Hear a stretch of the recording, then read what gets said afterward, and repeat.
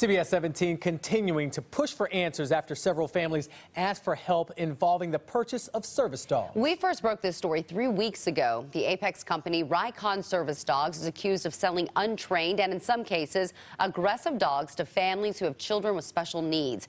Tonight we know the number of complaints filed with the Attorney General's office against the company has climbed to 49. Complaints spread across 21 states. CBS 17's Kelly Kennedy has tried multiple times to speak with the company's owner, Mark Mathis. Kelly, what happened today? Well, when I first reported this story in early January, I went by Mark Mathis's home and he told me he had no comment on the investigation against him.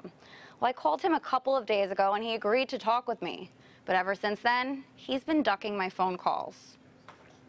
After the owner of Rycon Service Dogs didn't answer his phone, I went by his home. I saw Mathis inside, but he refused to answer the door.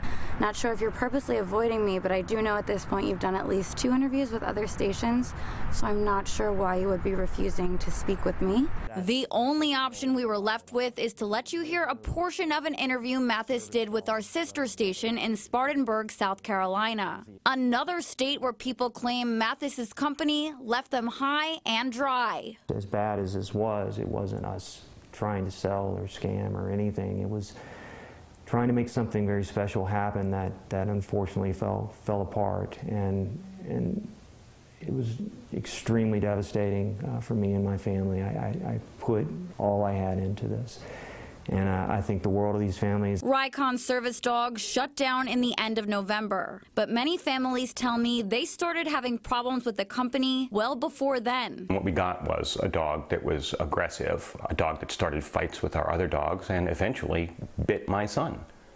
And none of that sounds like a service dog.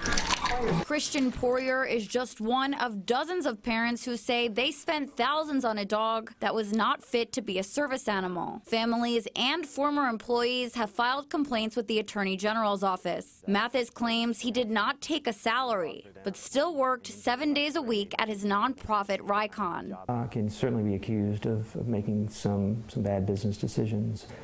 But my goal and intent were consistently for the good of this community. Mathis says he hopes to pay these families back, but he's been devastated financially. He's filed for bankruptcy, freezing the multiple small claim suits against him. I have apologized. I will continue to apologize. I want them to know that I'm not forgotten about them.